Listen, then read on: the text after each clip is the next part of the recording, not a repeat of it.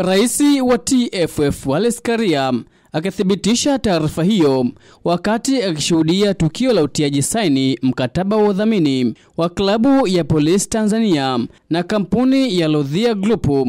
Amesema misimamo wa shirikisho hilo juu ya dau la udhamini wa ligi kuu lilisababisha kukosa mdhamini mkuu msimu uliopita. Bahati nzuri mwaka huu tumekubaliana na baadhi ya makampuni tutapata mdhamini wa ligi. Siku sio nyingi tutamtangaza. Mwaka jana hatuweza kuwa na mdhamini wa ligi. Walikuwepo, lakini thamani ya ligi yetu sikuweza kuruhusu kuja kupata udhamini ambao haustahili na thamani ile ambayo naiona ligi yetu inayo. Na ujeuri huo uliosababisha mwaka huu tutasaini mikataba mizuri tu ya udhamini kwa sababu tulisimama katika misimamo. Kuelekea msimu mpya wa ligi kuu Tanzania bara, klabu ya polisi Tanzania imepata udhamini kutoka Lodhia Group, ambapo pamoja na mambo mengine mkataba huo utahusisha ulipaji wa mishahara na posho za wachezaji, kushiriki kikamilifu katika shughuli za kijamii kwa kurejesha faida kidogo tunayopata katika biashara zetu, tukiamini kuwa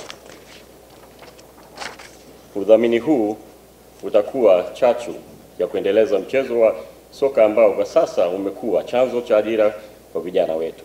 Waziri wa mambo ya ndani ya nchi Kangi Lugola ameiagiza klabu hiyo kutumia fedha hizo za udhamini kuleta ushindani kwenye soko la usajili. Tunaona huyu mchezaji wa Yanga au mchezaji wa Simba, hawa wanaojiona ni vilabu vikongwe, na sisi sasa tumepata wadhamini wenye nguvu, sio wadhamini wa babaishaji. Tufike pahala kama tumemwona mchezaji wa Simba ambaye ndiye wanajivunia, lazima tutoe dau la kumhamisha, la kumchukua. Nikaona niseme nao kwamba hatukuingia kwenye Premier League kwa kwenda kuwa kichwa cha mwenda wazimu cha kujifunzia, cha sisi kwenda kupandia timu zingine ili zibaki kwenye Premier League kwa kupitia mgongo wetu, alafu sisi tutoke kwenye Premier League. Tumeingia kwa kumaanisha.